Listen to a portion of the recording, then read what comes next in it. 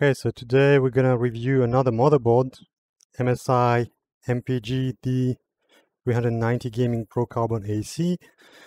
So this is basically the big brother of the last motherboard that we reviewed, which was the Gaming Edge AC. So AC stands for Wi-Fi AC, so they both have integrated Wi-Fi. And this is Gaming Pro Carbon, but it's basically the same motherboard as we're gonna see. But now you can still find this one in some shops. The other one seems to be gone completely. So, and also you have pre-installed I/O shielding. So chipset is the Z390, just like the other one. Basically, it's the same look. So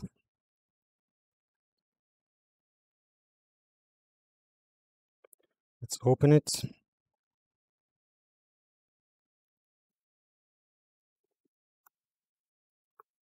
Got our nice motherboard, and then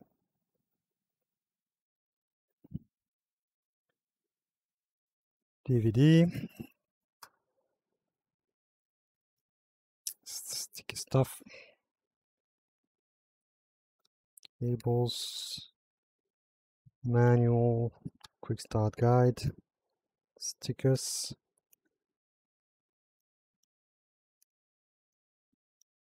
This is the SLI bridge. This is antenna, Wi-Fi antenna. Basically, this is the main difference that I can find between the two motherboards.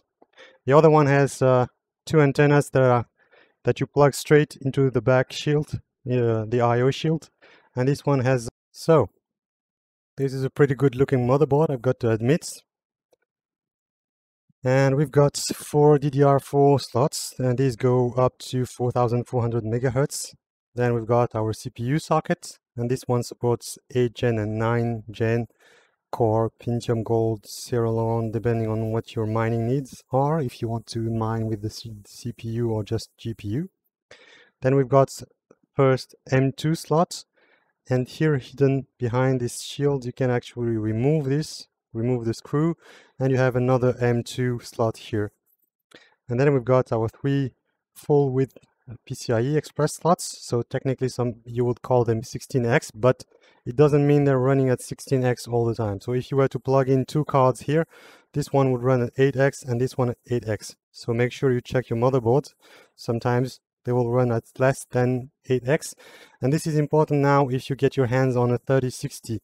So the RTX 3060 with an unlocked driver from NVIDIA, if you can get your hands on it, will hash at full rate only if you plug it into an 8x minimum slot. So 8x or 16x. It's not going to work with a 4x.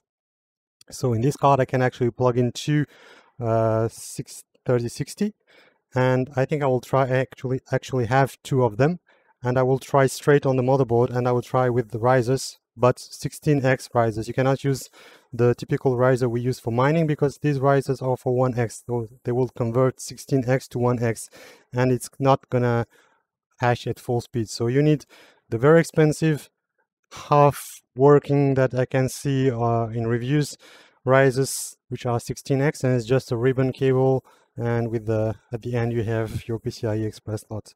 So here we have 3 full width 16x PCIe Express slots, and then we have 3 more.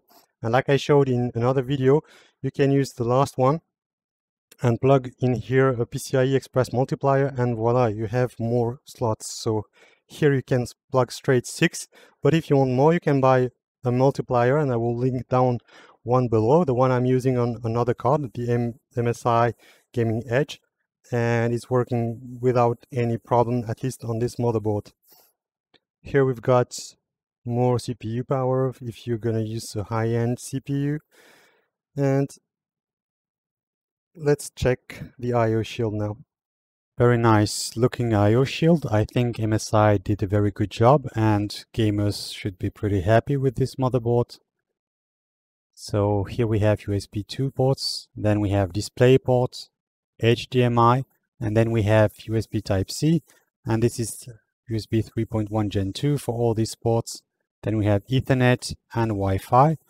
And like I said, this one has an antenna that you can put away from the motherboard or from the frame if you're having bad connectivity. So it may be slightly better than the gaming edge in case you don't have the best Wi-Fi connection.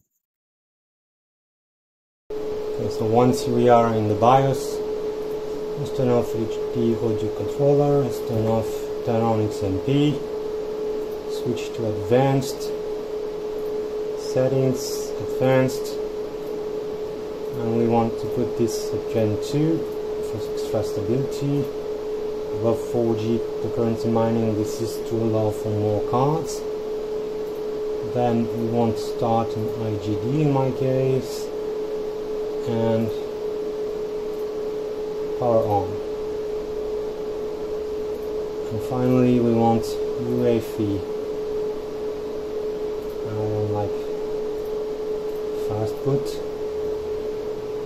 That's it. Save and reboot.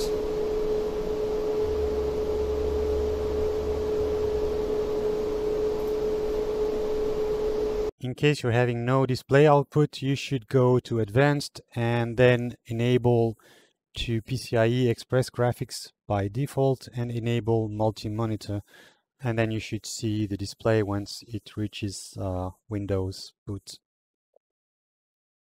So what about this motherboard? Well, it's almost the same as the MSI Gaming Edge that I reviewed, so all I can say, this is working as expected, which means very good. Honestly, I don't recommend buying any mining motherboard anymore. Just buy these gaming motherboards, and if you need more than 6 PCIe Express slots, just buy one of these multipliers and you're good to go.